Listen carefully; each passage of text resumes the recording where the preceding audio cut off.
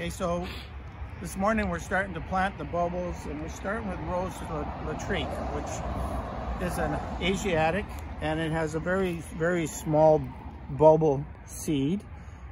So we're just going to scatter plant them on the row here like this.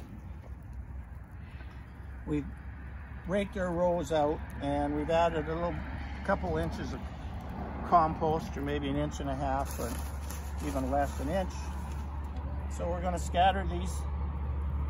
They seem to really like to be fairly thick. They actually seem to grow better, faster, and larger when you plant quite a few, which it seems contrary to what you would think. So now I'm just going to set this down and go get a rake here, come back and show you what we're going to do. Okay, so now we're going to give it a rake. So what we're trying to do by giving it this rake is to vertically integrate the seed into the compost so they're not all in one level, and then it's feeding on different spots of the compost. Once we do that, I'll show you the last step here before we finish. Let's come over here and get in the compost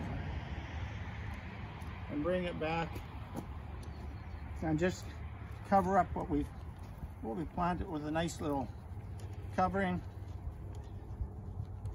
That'll give it some winter protection. Put a little bit more.